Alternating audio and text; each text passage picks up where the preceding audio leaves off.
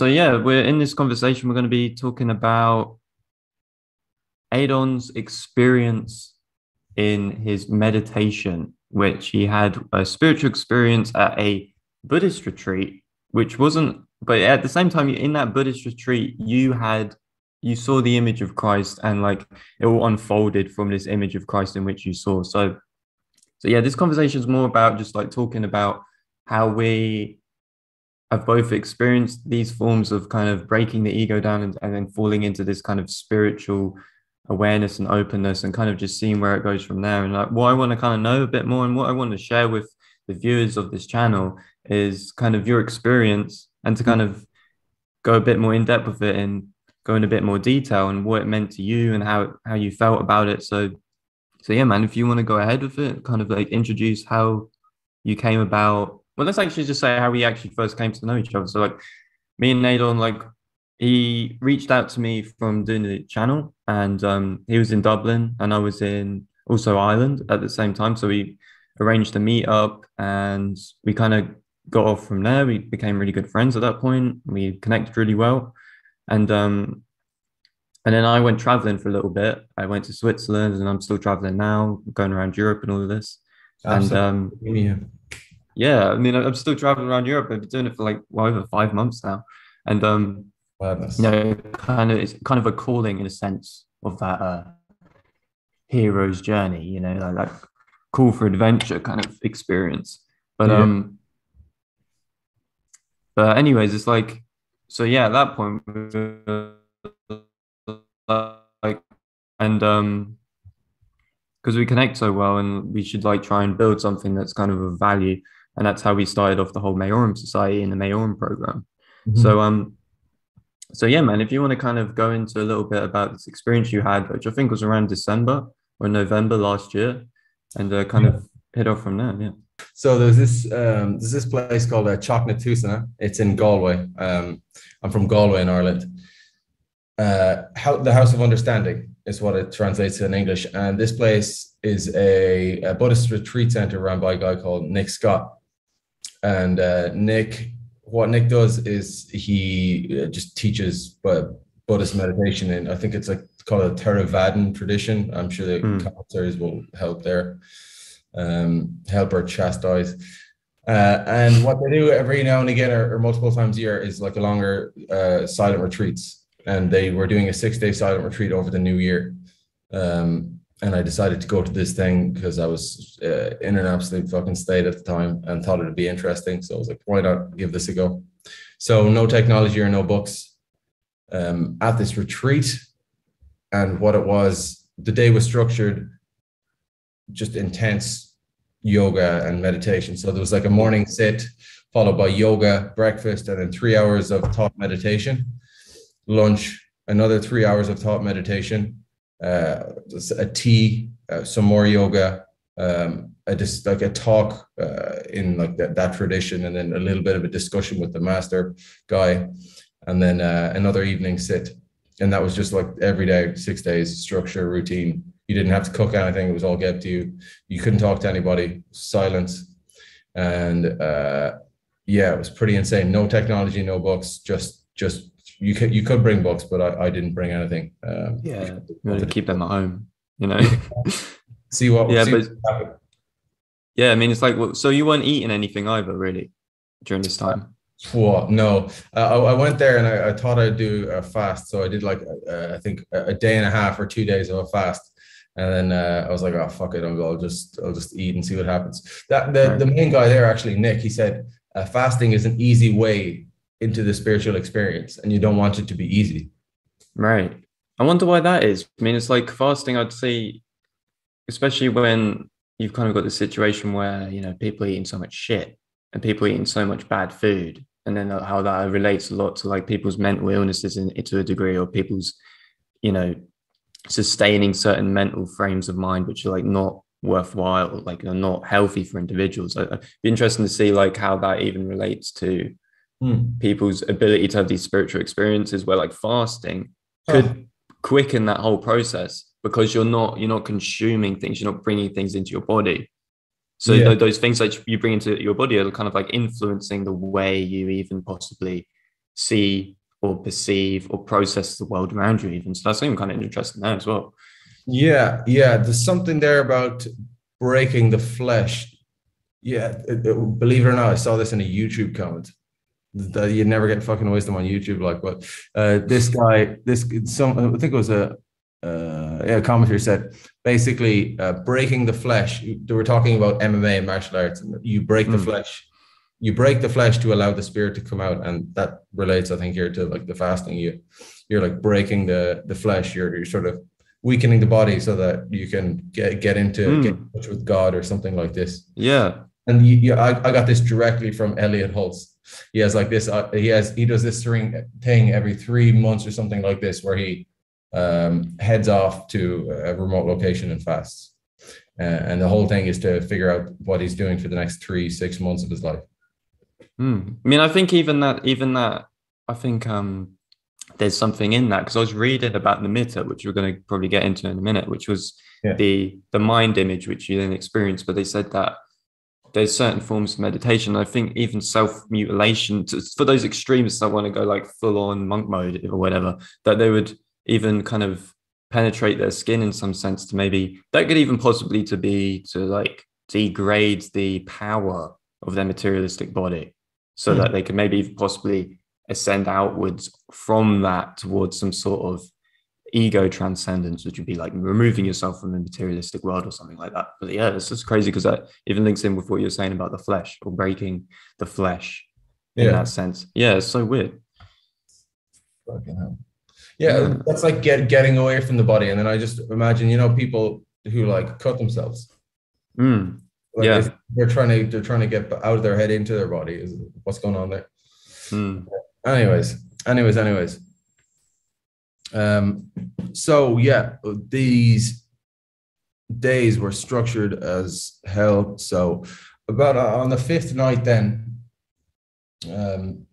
of not talking to people, and of course I broke that rule and talked to someone, but ideally you wouldn't talk to anybody, so that you could keep in your own bubble for a while, and you're only talking to the master, like the leader of the whole thing.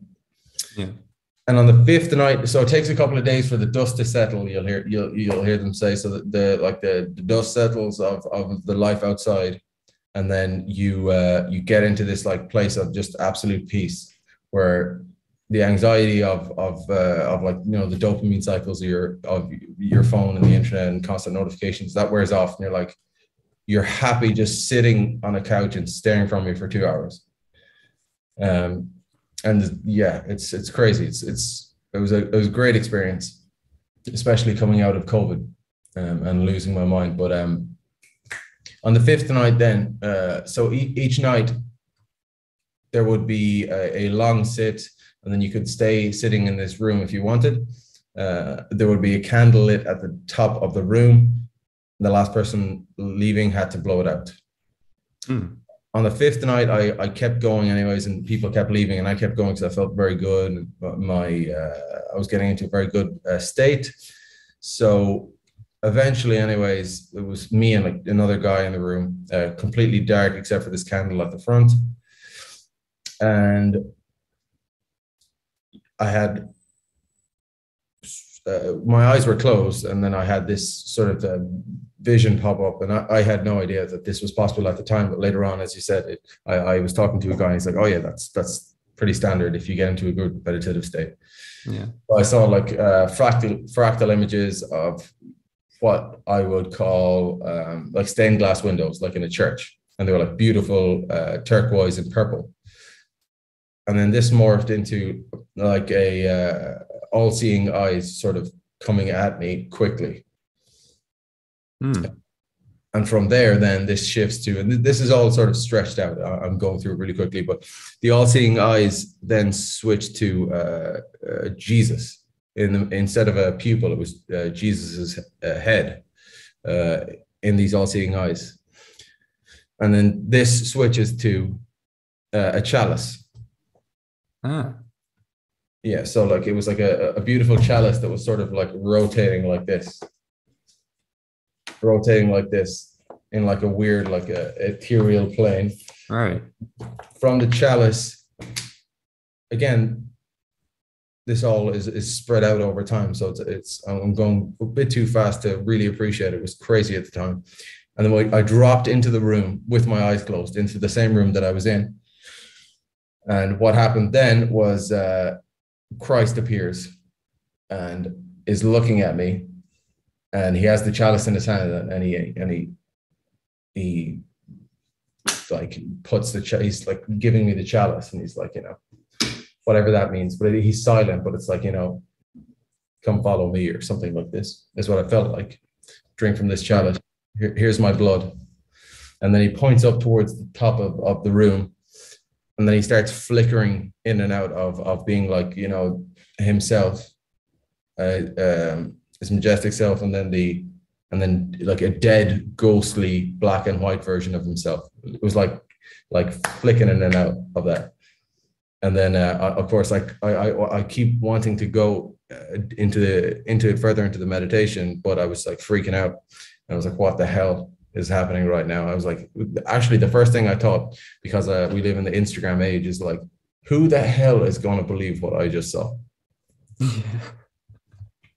I mean, it's weird. You're saying like Jesus was flickering at one point, as if he's like this. Was that be like kind of like a kind of like disintegration? Is like being disorientated with like the real world, as if like he's breaking down, or is that? I wonder if that's even like a representation of your like even like an imaginative representation of where you stand on how you believe in Christianity, because you're more someone who leans towards Christianity, as you've told me before. So yeah. I mean, what are your thoughts on that? What do you think you've learned from that experience and from what you've seen from that? Is it really just something that's just like out of your mind? You can't really grasp it, and you're not even really supposed to try and explain it. That's another thing. No, I honestly, like, I have absolutely no idea. I'm trying to figure out, and I'm beginning to study into like the roots of like all of these religious traditions and like the mystics and all these sorts of things. And then I'm actually like reading a couple of books at the moment. There's one called The Parting of the Ways, and it studies how Richard Craden is the guy's name, and he studies how the mystical traditions are at the foundations of Freud and Jung's psychoanalysis. And he talks through all the mystical visions that people had throughout the centuries. And it's like very much the same thing. But what he talks about is like really interesting, is that the unconscious is shaped by the religious tradition that the person grows up in, or the mystic experiences. Visions that are contextual by their previous tradition and their belief.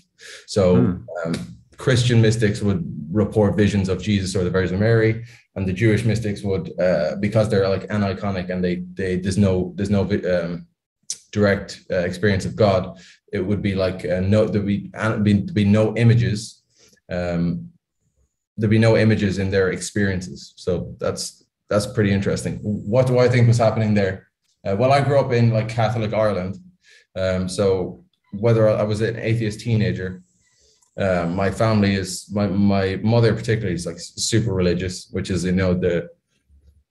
religion came into Rome through like the slaves and the women. So it's like a sort of a funny, like, just rewind of that. And on my end, if I'm going by this guy Craden, which is a really interesting idea, is that my mind is just, our unconscious minds are structured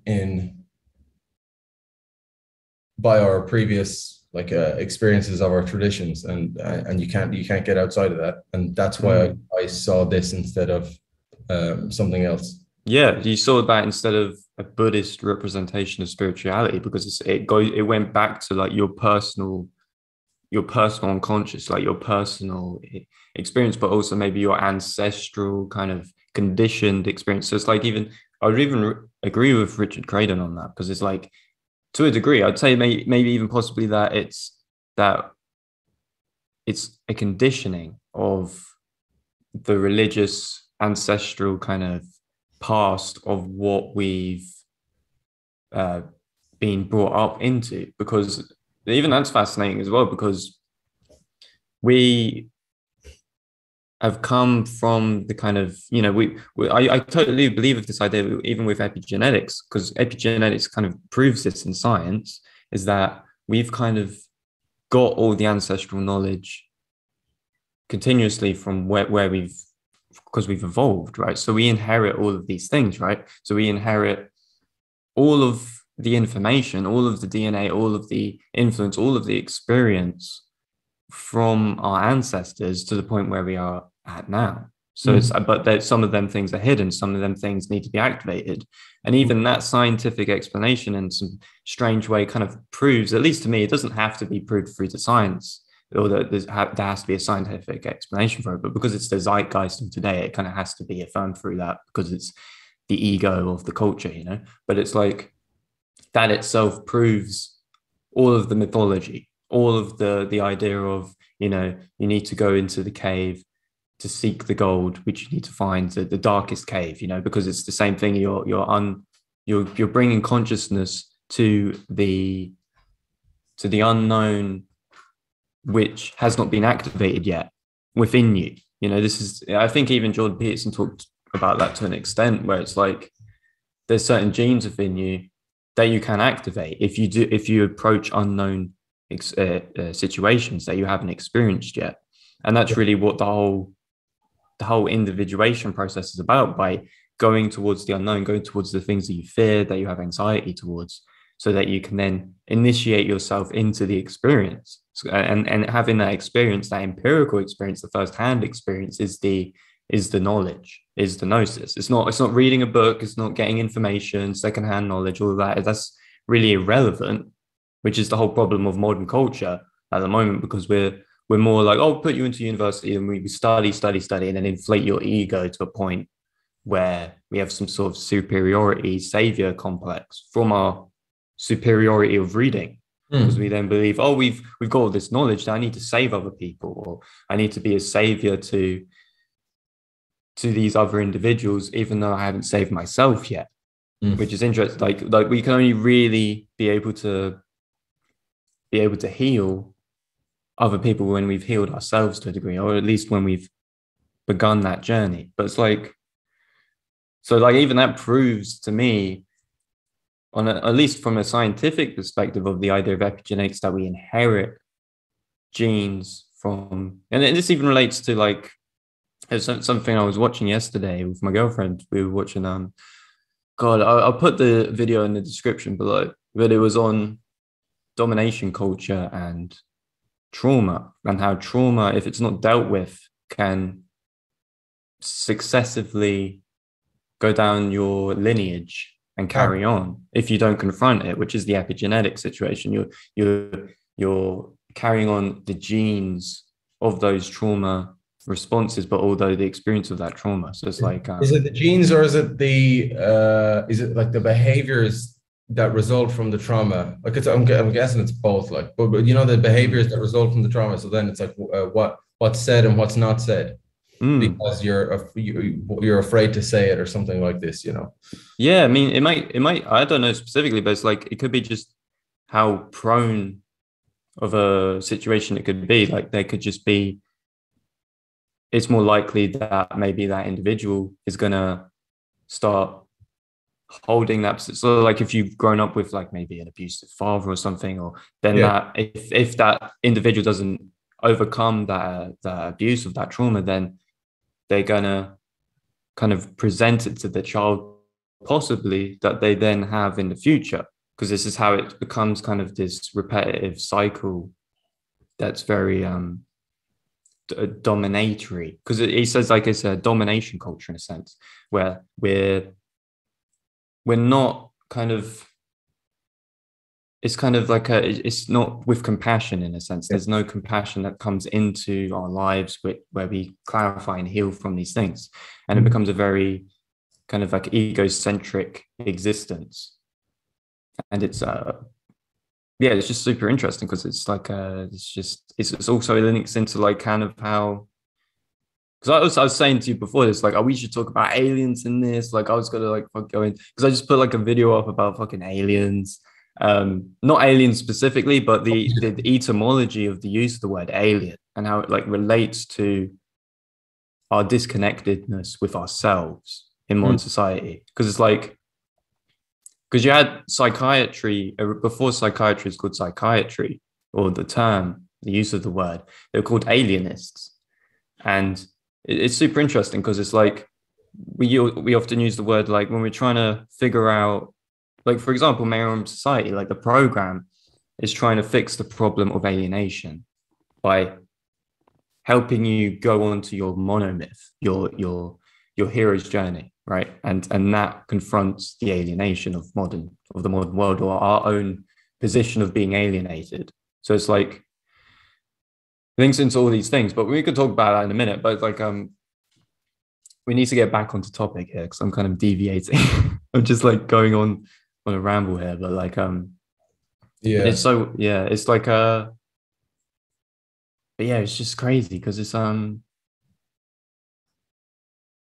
but I mean, I could go on to like from that spiritual experience you had. Yeah. I mean, like it's so weird because children kind of have the same thing, or they're more prone to having these kind of out of body experiences, at least from what I remember. Because I remember personally, I had a lot more spiritual. You could call them spiritual in retrospect. Like, but when I was a kid, I wouldn't have said that because it's just a word. It's just terms. It's a concept. So it's like, but from what I remember, it's like, no, I don't have these kind of experiences anymore. And I'd probably say that's probably because of having an ego. And this probably goes back to the Lacanian terms, is that, you know, in that mirror stage, you develop that ego because you see yourself. And then when you see yourself, you develop the ability to kind of criticize what you're doing and be responsible, but also see yourself and have this whole good and bad this whole the reflection process of seeing other people and then seeing what you're doing. Now that inflicts upon your kind of your unique innocence, you could say. So it's like developing that ego then maybe limits us off from being able to get in touch with our unconscious, which is not a bad thing because we need an ego to survive. That's why it's there. It's like a compensatory system. It's the ego develops. If we supposedly evolved from monkeys, it developed because it was there to compensate for these extremely divided laws of nature that would inflict upon our kind of existence. So we needed an ego to kind of confront with that. But yeah, I mean, like I had experiences of mostly out of body experiences. I want to bring this up in a minute because you said you've came down into a position in your kind of meditative experience. Yeah. And that's interesting because it's like you have this a lot. I think even Jung talked about this it's an experience that he had was that he came up from the ground and he was above the world and he was like overseeing a lot of things. But it's the same. It's like the astral body. It's the astral body's leaving and it's falling down and it's going back into the world. In the same sense, like with the cross, like the cross, like crucifix has like its usual kind of depiction of what it is symbolically, but it's also like coming down and going across the plane of the material existence. So like the spirit or the soul comes down and then it goes across. So it's like, it's kind of like you're born into this world from heaven in a way, and you fall down onto the earth, and then you need to kind of experience the world. Center of the world. Yeah. Meeting of heaven and earth. Yeah. What are these experiences that you had when you were younger? So this is the thing, like a psychiatrist say, oh, these are hallucinations, man. You know, your kid's tripping out on something. But I would have said like, might, but like it's you know, the nuance there is there's some psychiatrists and there's plenty of like university professors I've talked to as well that are like they're just quiet about this because they're afraid of, I guess, how they'll come across. Like I was talking to a university professor recently like in the last year, who completely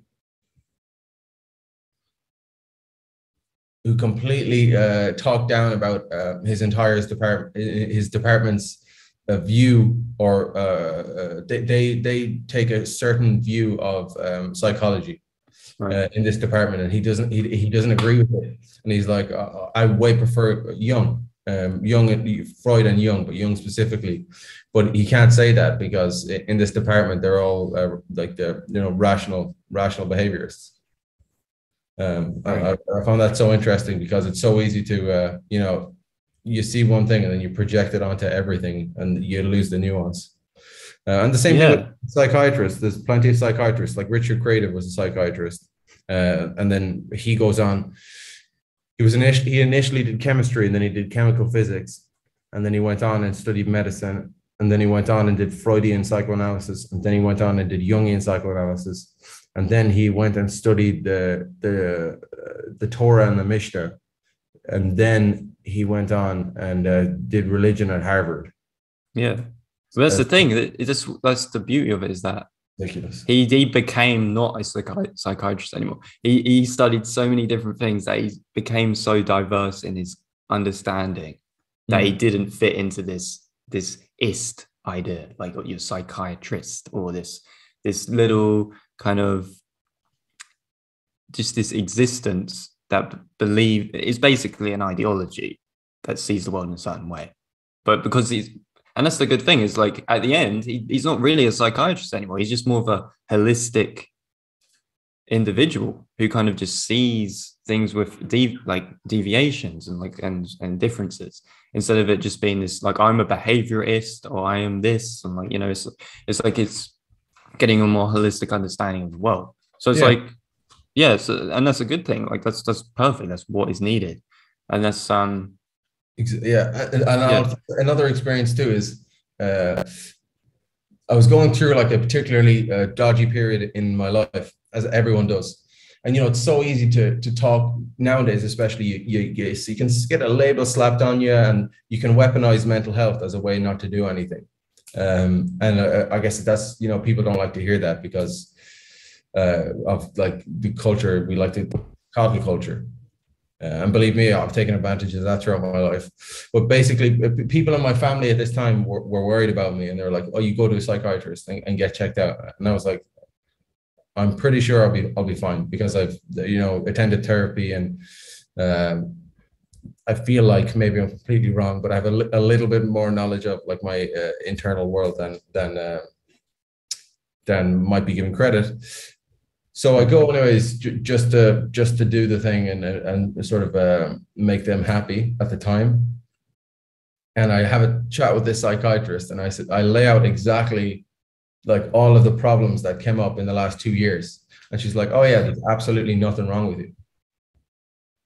You don't have any problems. It's just that you've had an unusual, a sort of hard, Western 2 years, like." Like you're not starving or anything, like, but you're, you've had some issues, like, and no wonder it's a bit difficult for you, but yeah, again, like this, she didn't go ahead and fucking load me up with medication when I could just explain all these things that happened. But yeah, again, just filling out the nuance there. I see a lot of shit about the medical industry and therapy as well, and of course you don't need therapy. And there's plenty of arguments against it. Like, you could go to Jung called Catholics the sanest people that there are. And I think that was in part because of the sacraments. So like the Eucharist and confession. And confession just acts as like mass psychotherapy. And you hear Don Carter as well talk about this. It like helps you get back into alignment at one-ment. So atonement. And it's free. Exactly. So again, Craydon talks about this, and it's just it's almost like it's almost too simple or too obvious to I'm sure there's more nuance to it. But he said, like, in the Enlightenment age, before Enlightenment, we had this religious worldview where the religions acted as a way to work with the forces of the mind.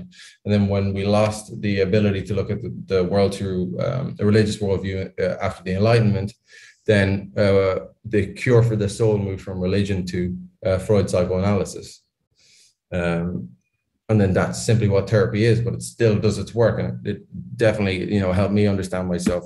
And essentially, it's also someone who is stable and mirrors back to you experiences. Yeah. You hear a lot of shit about these industries, but they can be very good. Yeah, I mean, it's like, and it's to a degree, like having that being a part of a religious community is more cathartic than possibly, more of an expression of emotion, more expression of what's inside than possibly, going to a psychiatrist and getting fueled on drugs, obviously, or something like that. So it's like there's that element that it fulfills more as well, where catharsis is more it's more possible, because that's really what it is. It's expressing the emotion. And this is what I was saying in like a video I put up a minute ago. It's like, well, yesterday. It's the relatability that is what brings us catharsis. So it's like you go to a theater, you watch a film, you can relate to that film on a deep emotional level, and it brings you to tears, or it can make you laugh, or it can make you express emotion, right? But it's also the same with certain communities where they come together. You could go back to like certain rituals, religious rituals, any of those things, like communion, or any of those kind of forms of ritual, where there's something that you collectively understand, which you tap into, which brings out the emotions. And this could be in any form of emotion. It could be through the expression of aggression, even through kind of some sort of masculine form of initiation, or some sort of, even like when, people used to get initiated into manhood, it'd be through courage. So then it'd be through aggression, and seeing if they can go beyond the aggression, or go beyond the fear of the unknown, which would be the expression of the gods to them, which they would have been in fear of, because at that point they would be going against they'd be breaking, in a sense, the social law of what they grew up in as a boy.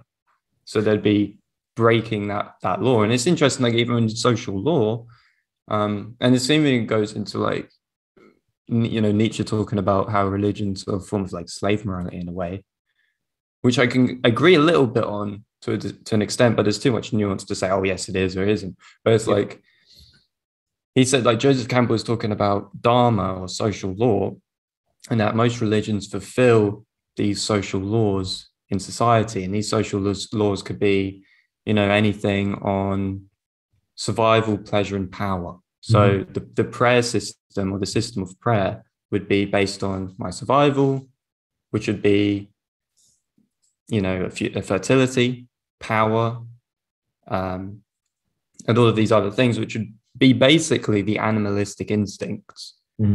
So, and in a sense, that would be the lower form of man, or the more animal form of man. And you could say, well, that's enslavement to your animalistic instinct, because you're basing your religious, spiritual prayer, or your desire, on these kind of base instincts in a way. And he was saying, oh, they're like the bottom chakras, they're like the 1 to the 3rd chakra or something. And he was saying, this is what keeps us in a kind of enslaved animalistic instinct system, because it's like, what we've had religious wars, and they were based on, again, animal instincts of like let's say the Crusades, of overpowering certain positions, dominating, having power, all of these types of things, which were insane. Because I think I remember reading into some point, there was in the Crusades, the people that went to fight these religious wars, they would sign over their ownership of their property, I think, to the religious institutions. And when they died, the religious institutions took over the ownership of that property. So that, in a sense, they kind of grew their domination by doing that. And I can't remember the specifics of that, but there was like something I remember there. But yeah, it's like, and this is where kind of like Buddhist side of Eastern tradition is quite useful to get that perspective of kind of falling out of that. And in a sense, it kind of even links in with Nietzsche's slave morality in a different kind of way, because we're being slaves to our instincts, or we're being slaves to kind of domination in a sense, or our drives. Right. Help me understand that. I don't get that. So social law, the social law of religion keeps us pinned to our animal instincts. Yeah. So certain things in which maintain the power of the ego, or the kind of the structure of what can give us power. So like so it could be things that would be more conquering. So things that would go towards a kind of position where we're not in communion with other people, or we're in more of there's no compassion in a sense. There's no unity or harmony with others. So it's more animalistic. It's not humanistic, you could say. It's more because humans are kind of beyond that. That's what makes us human. We're not animals, which is kind of why I'm like, evolution, it's kind of like we're not really animals. You could say we've evolved away from animals or being an animal, but at the same time, there's something divine with us that isn't seen in animals. But it's like, but yeah, it's kind of going to, yeah. What this brings up for me is going back to the unconscious and how the unconscious is structured. So if you look at the Jewish God, is an unimaginable, ambivalent force. You don't know if he's hot or cold. Like you look at Job, and then if you look at the Christian God, he's embodied and all good. So then, if you go with the idea that our religious tradition structure our unconscious minds, Freud was Jewish, so his view of the unconscious was chaotic, bubbling forces that you had to be contained, and Jung's view was that it was structured and purposeful and the font of all creativity. It's also noticeable in Christian psychoanalysts that they're less likely to look at harshness and evil. So it's funny, that could lead into it being more of a coddly sort of a thing in the West, because we're heavily Christianized. But then if you go to a Freudian analyst, they're supposed to be harsher and colder. and with that, like I think your view there is actually like partly Christian, because if you strip back everything and you sort of look at like it's a terrifying thing, and then this is part of like the Christian shadow work or whatever, is that when you strip back all of the stuff in front of let me see, when you get down to it and you get past all of the stuff that we've learned from society, we have to get along, we have to do this, we have to do that, and you get down to the real nature, your own nature. And this is probably a lot of projection too, but if you just look at wars, if you look at fighters, it's like it's a lot more chaotic and violent than you'd like, and when you see that in yourself, that's absolutely terrifying. And then this is what Peterson talks about by growing teeth, because once you see how absolutely the destruction that you're capable of, then you can have respect for yourself. But I guess the other problem with that is then you project that into everyone else, so the world becomes a way more competitive, dangerous place. So then what you have to do, I guess, to wipe away these projections is you have to be very curious. And James Krantz, I was just talking with him, he's like a great systems thinker. He's like one of the best systems thinkers in the world. Like he said that the only cure to projection and is curiosity, or one of the best cures is curiosity. So, if you're trying to fucking sort your shadow out, be curious, and stop projecting all over the place. Yeah, it's super interesting. Like, it's like certain.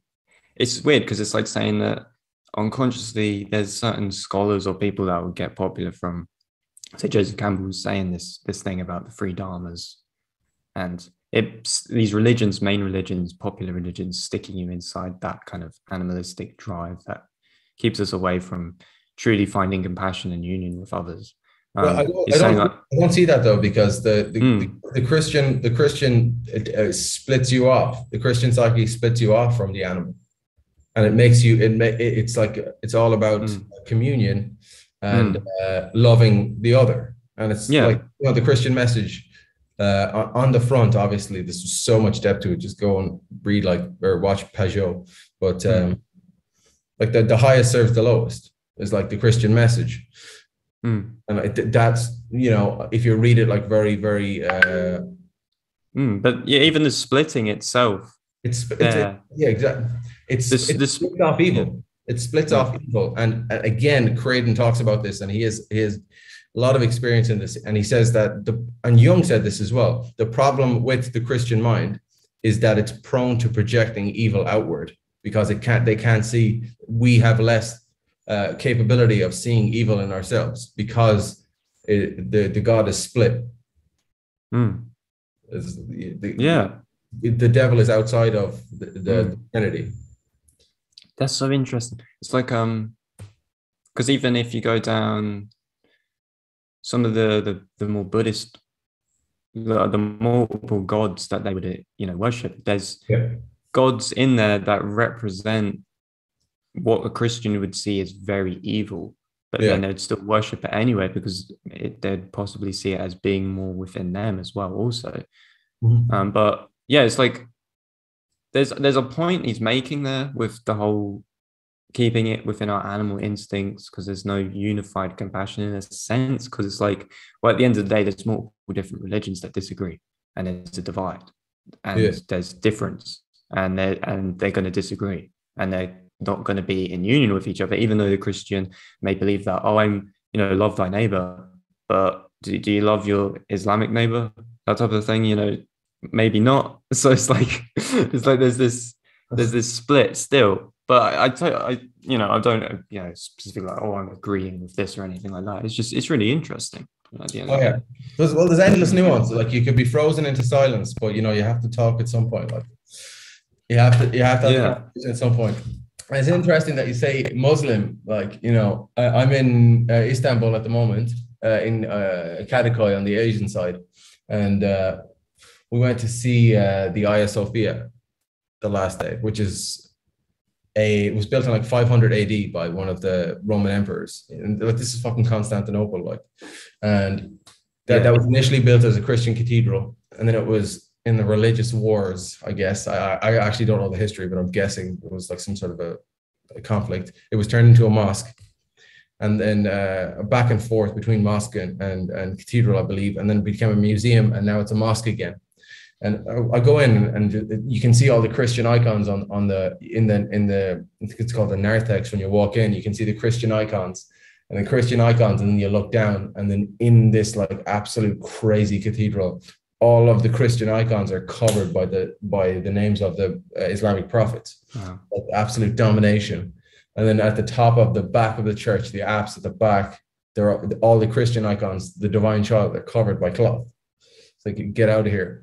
And and my experience there was like a specific spot while it was very touristy. There was thousands of people in there. No one had masks on. It's great. No, but there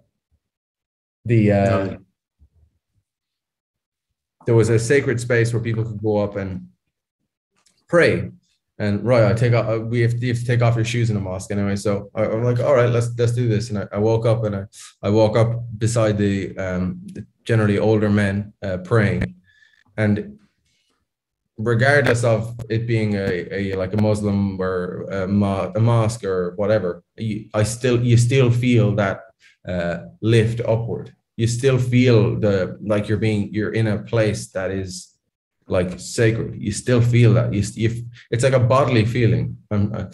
It's a bodily feeling. I'm sure many people can relate to this, hopefully in the comments, but you get lifted upwards. And Campbell talks about this as well. He used to go and visit when he studied in Paris or France. He used to go to a specific cathedral and he'd feel himself being lifted upwards. It's like you're on a different plane. And yeah, and that's just to sort of bridge the different religions there. It's still moving towards the same experience, it seems like. And then in the gym yesterday, I can't speak Turkish at all. And yet, I go to the gym and I love talking to people and trying to, talk to people, get to know the locality. And there's this one guy, in there, and he can't speak a lick of English. And the two of us become like best mates, and we're like lifting weights, and we start like spotting each other, and we're lifting together. And it was great. And I'm like laughing, and he's like, he's like MMA. He's like jiu-jitsu. And I'm like, a little bit. And he's like, jiu-jitsu, nice. And anyways, we get to it, and I'm wearing a cross. I'm wearing the Christian cross, and he looks at it, and he smiles, and he goes, "Oh, like Isa, Christ." And then he goes, Muhammad. And we're laughing about it. And my God, we're laughing about it. And we like, I'm like, whatever, show respect to his God. And there's a lot more nuance, and it's a lot easier to tie people together than you'd think if you're just getting all your information from fucking Twitter and all these articles online. There's the humanity shines through.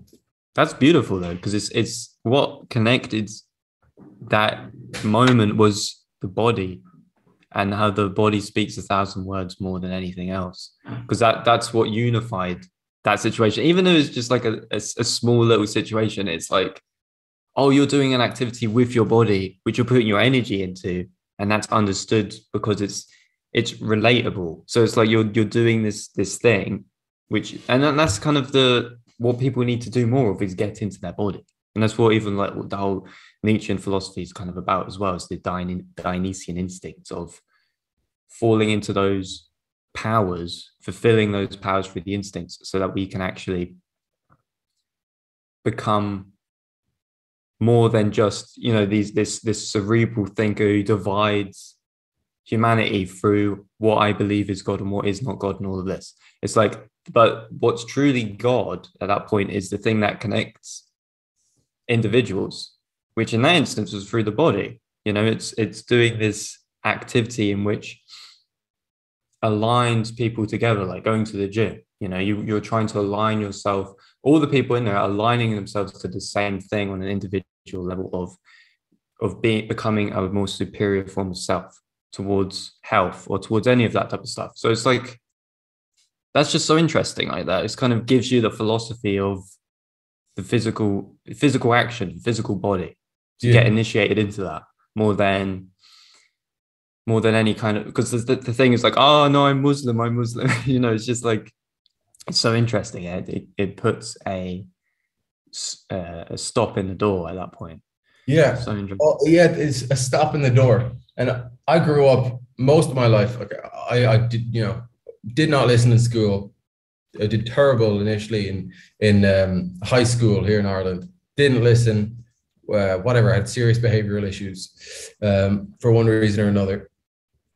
And as a result, just was not educated about the world at all. And I'm still catching up.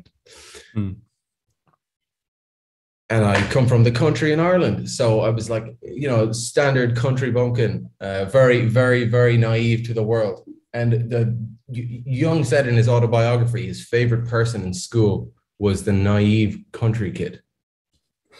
And it's because you don't know about all the divide and all the complexity in the world.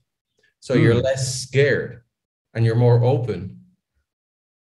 So as soon as all of these layers of complexity start coming on, I mean, the less able you are to deal with that, it really weighs on you, And you hear Peterson talk about that. Like, the people who are more intelligent are more miserable, because I wonder if it's because you see all this complexity. It's like, how the fuck do I deal with all of this? And I guess like it's like you're giving birth. You're like birthing yourself into higher consciousness, something like this, you know?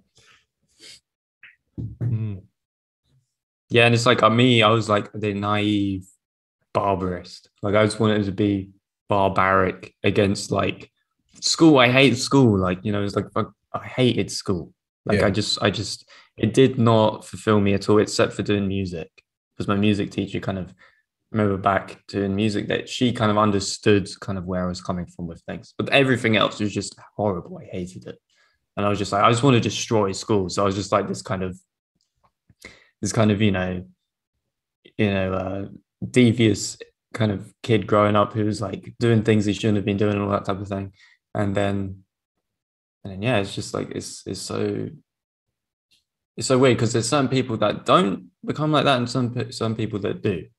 And then it's interesting now that we're having this conversation, in which not everyone's going to have these types of conversations, and it's like seeing through these aspects or these issues at hand, and trying to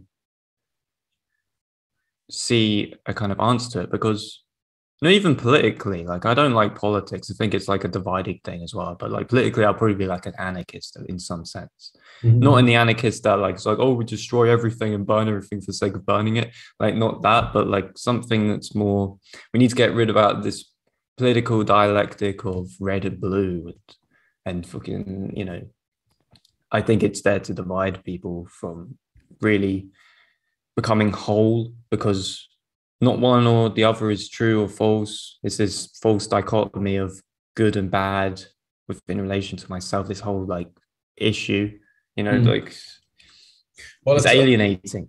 It's alienating, but also taking a stance is terrifying, because you bring on people's projections again. You get a lot of people against you. So if you take a stance, it's gonna bring a lot of pain into your life, like so. So it takes serious goals, you know, to take a stance, on something. Yeah, I mean, yeah, it's just saying about aliens, right? This is the thing about aliens. It's like there's this. We're talking about aliens right now. We're talking about aliens. Aliens are so crazy, man. Like this idea is mind blowing in a way, because the idea that we are aliens in the future, and now they are coming back to figure out how to become human again. I think there's a possibility to this, because it's like, where is humanity going now? Left hemispheric, cerebral, analytical, understanding things rather than understanding things, being the observer from where we see things from outside ourselves instead of seeing them where we are part of it, like the observation problem within which was proven. You know, there's this observation issue where when we observe something, it changes how it happens. You know, how it actually proceeds, how it unfolds. But the scientist, he is disconnected from what he does. He's trying to be the observer from a third perspective where he's not involved to try and see things. And this is like the alien. The alien mirrors this kind of existence where and now we destroyed God. So now we're trying to find God again with frustration, where the scientist is frustrated. We're like, oh, at CERN, if we don't find a God particle, then what are we going to do? We can't find a God particle. It's like, in a sense, they want to find it because they do believe in God, but they have to affirm it through their ideology. It's really weird. But it's like, so it's like we're constantly seeking, we destroyed God of the previous aeons, if you want to say it like that. And now we're trying to seek God out through space and time. And I see it as like, what we're eventually going to do is, after all this seeking and observing and understanding, which is putting our knowledge of the world underneath us, where we see it with superiority as if we are above the world and above nature, we're in turn over time going to see ourselves reflect in the waters, and we are the aliens. We are the individuals who are going to be alienated from the world and from knowledge itself because we've become disconnected from what we do. And Interesting. then it's like I see it as, and there's this, it's so weird because it's just like it represents even the what people recall as what the gray alien looks like. It's like it's the same philosophy of what modern man's going towards. It's like just this extremely cerebral, untouched with ourselves, our shadow in a sense. We're not trying to understand our emotions, we won't express them, but we're trying to find an answer which is disconnected from ourselves in a way. It's just like it's kind of like the alien. Looking for God outside of themselves. That's really interesting. Yeah. And in secular countries, I was saying this to you, in secular countries, psychiatrists report in like the wards delusions of like the paranoid schizophrenia delusion is that the FBI or whatever are watching you, like a governmental authority.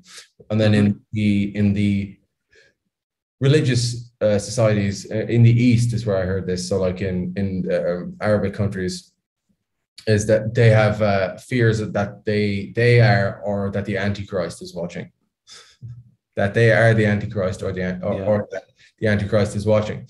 So like you can see the split between the secular and the religious there too.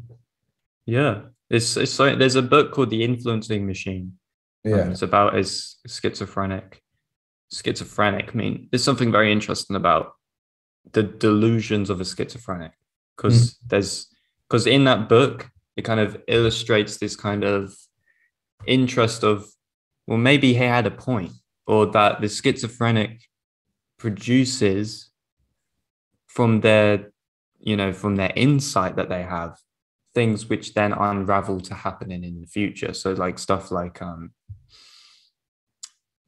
certain forms of like FBI interrogation through like microchips and stuff like this, or all this type of weird kind of like conspiratorial delusion, which would be kind of pushed towards as being, oh, that's schizophrenic, actually becomes reality because some sort of insight of evolution can be attained from that by certain people, which then they can use to then. So it's like it's so weird. It's like the most perplexing thing. Well, it's like isn't that what shamans? But back in the old days, the shamans had like schizophrenic breaks, and the schizophrenic break sent you into the other world, and then the cure is that you when they come back out of the other world, they can then cure people who are also breaking as well, because they can see into the other world, whatever this is, and I wonder, is seeing into this other world simply looking at pure nature, pure nature that we did get disconnected from through, or like deceit and lies, maybe in our families, because there's a lot of lies, well, from conversations I've had and own experience, and it's generally not anything malicious. More often than not, but the easy white lies and lies that go around in families do something to split you off from immediate experience. I don't exactly know how all these connect, but there's something there that I have to work out. Yeah, I mean, yeah, man, we're going down some crazy rabbit hole right now. But like, it's never ending. It doesn't end. It's a black hole, and it's just a void. It just sucks you in. It keeps sucking in the light. So, but it's yeah. But like, even back on that, God, like, so yeah, even like back on the meditation and kind of like seeing these images, it's like. Yeah, Jung was saying like the use of the term meditation in the Hermetic dictum, quote, and as all things proceed from the one through the meditation of the one, must therefore be understood in this alchemical sense as a creative dialogue, by means of which things from an unconscious potential state to manifest one. So it's like our connection with the unconscious is a creative dialogue, and then we can use that connection as a way of bringing out creativity. And it's like I was bringing this up a little bit as well because David, what's his name? Certain director, I can't remember his name now, but he made the film Blue Velvet and Twin Peaks, the series Twin Peaks. Can't remember his name, but like he created this idea, or he kind of visualized this idea of that you're in a sense a fishing rod and you drop down into the unconscious through meditation, and you use transcendental meditation to create that isolation point, which you then go into, and then that acts in a sense as the bait on the end of a fishing rod, which then can get caught. The fish will catch it, and that will be the idea. So you kind of put yourself in a state where, through transcendental meditation, which I was talking about mantras, I was saying like you can use a mantra within a discipline. So you can do it for music, poetry, anything like that, where you can then use that to then meditate on that, and then through the unconscious, you could say, all of this content will splurge out from within you. And that's definitely been my experience with music, is that you would use, and the people who have done music, you use DAWs, music software. You can, of course, if anything, you can loop over a melody. And I would use that melody, the looping of it, to then allow that to initiate other forms of creative licks. So it could be melodies, choruses, all of this type of stuff from that one melody. So you're using that to kind of fall into a state of kind of the subconscious, if you will, because it's still active. It's really a form of active imagination, because you're trying to actively imaginate what would fit with that piece. And it's like you can do that with all these other forms of creativity, if you wish. Cool. So it's like that's kind of what I was thinking of with regards to meditation. But also, it also goes back to this thing where, things from an unconscious potential state to manifest one or that. It's a creative dialogue. And that dialogue then gives you an answer if you interact with it in a way. Right. Interesting. Yeah. I'm reminded of, again, Jung thought that the unconscious was a mirror also. So he thought that basically the way that you view the unconscious, it mirrored that back to you. And then this also mirrors like the old mystics as well, who talked about God and said, God is like a mirror who will give you back what you give him. Yeah. God is a mirror. The old Jewish mystics, man, these guys are fucking crazy. Anyways, mate, is there anything else that you want to... you want to... Is there anything you want to touch on before we wrap? No, I think we can wrap it up here, man. I mean, we kind of went over a lot of stuff there, and it's like, it's kind of more just experimentation, like just to see what would come out from the depths of this conversation, But it's like super interesting that you had that experience, and potentially could kind of, as illustrated to you, and like how things work in this kind of crazy paradoxical way. But yeah, man, I think it's super interesting that you had that, and it's like very thankful for you sharing that experience, even though, because these things can be very personal. So it's like thanks for sharing it. Yeah, no worries at all. Yeah, the more you talk to people about these sorts of things, the more that it's funny, the more that you get it reflected back at you again, like what I just said about the unconscious and God. I guess you get what you give. But many people I've talked to have had similar experiences. Like I've talked to many like priests and many individuals, and they're like, oh yeah, I've had like similar things happen. So yeah, it can be a bit weird. It can feel a bit weird saying this. It can be a bit unsettling, because like most people in the world will think you're crazy, but